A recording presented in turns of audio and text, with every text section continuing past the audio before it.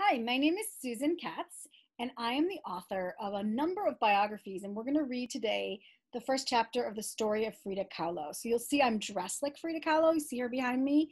So she had what they call a unibrow, where she put all of her eyebrows kind of together. They were like bushy. She didn't pluck them. So it looks kind of funny, but that's how she dressed, right?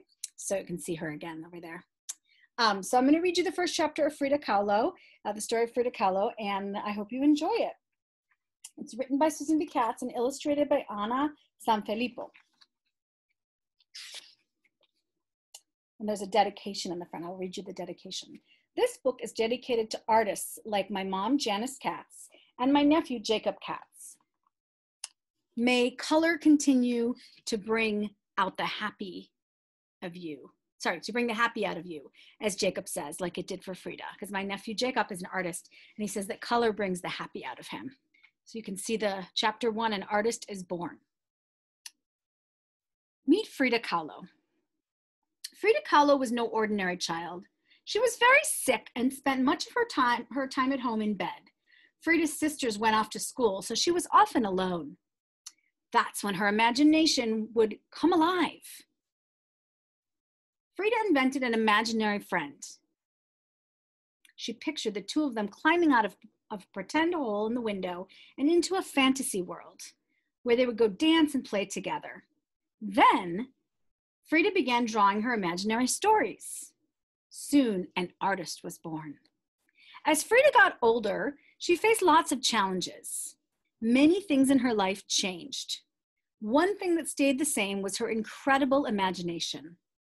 It helped her become one of the most famous Mexican artists of all time.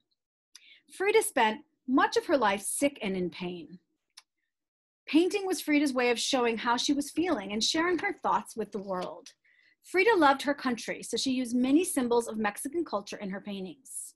Frida liked to wear fancy flowers. See how I've got my flower hat on? She always wore like fancy flower things and flowing dresses. You can't see, but I also have a flowing dress on.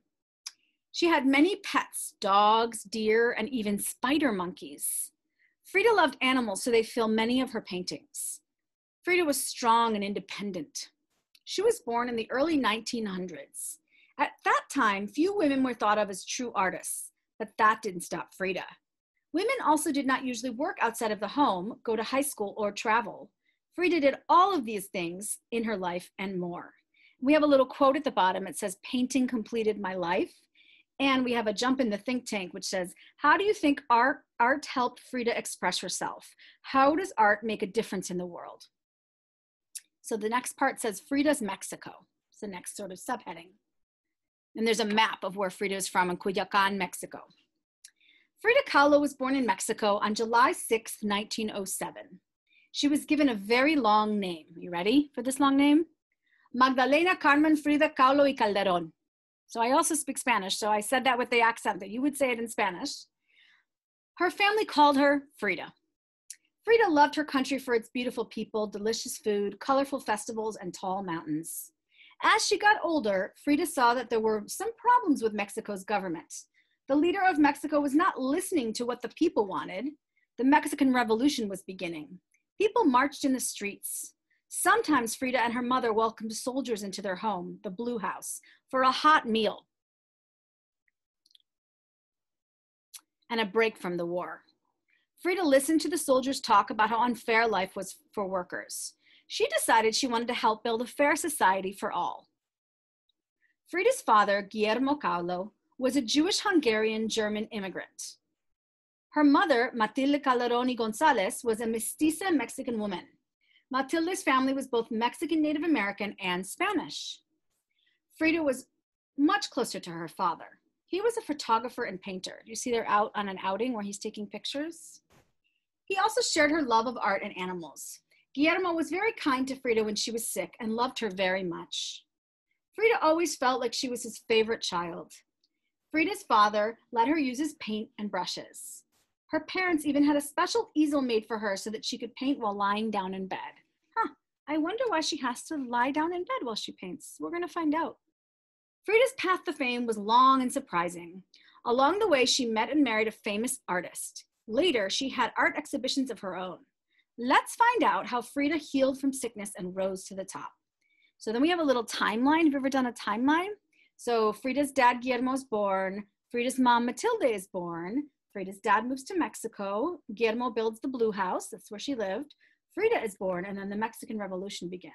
So this next chapter is called The Early Years. And I'm just going to read you the first few pages so you know why she was painting in bed. Growing up in Culiacan, Mexico. Frida was born in La Casa Azul, or the Blue House. Frida's house was very special to her because her father built it and painted it.